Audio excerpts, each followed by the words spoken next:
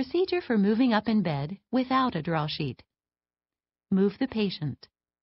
Have the patient bend both knees. Place one arm under the patient's shoulder and the other arm under the patient's thigh. Grab your coworker's forearms beneath the patient's shoulder and thigh. Explain that you will move on the count of 3. Ask the patient to push the feet against the bed. On the count of 3, move the patient to the head of the bed.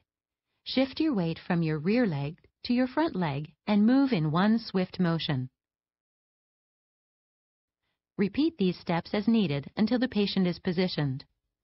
Remove the pillow from against the headboard. Place it beneath the patient's head and neck. Procedure for moving up in bed without a draw sheet. Post-procedure. Lower the bed horizontally. Position the side rails according to instructions. Raise the head of the bed according to the patient's needs. Check that the patient is comfortable and safe. Place the call signal within the patient's reach. Cleanse your hands. Report all actions taken and any observations.